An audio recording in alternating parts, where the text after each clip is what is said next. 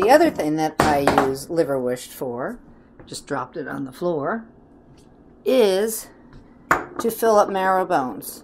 A lot of times you'll see in the pet store they sell these canisters with stuff that you can put in kongs or in marrow bones. This is an old, this was not cooked. You never want to give a dog a cooked bone, they splinter.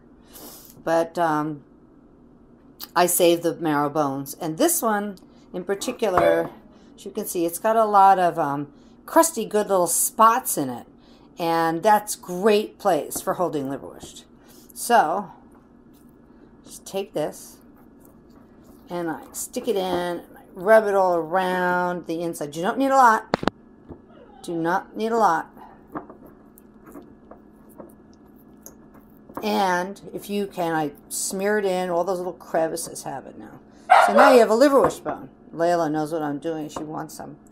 And normally I like to keep one in the freezer for a dog who's in a crate, and then one they usually have in their crate. So it takes them a while if it's frozen.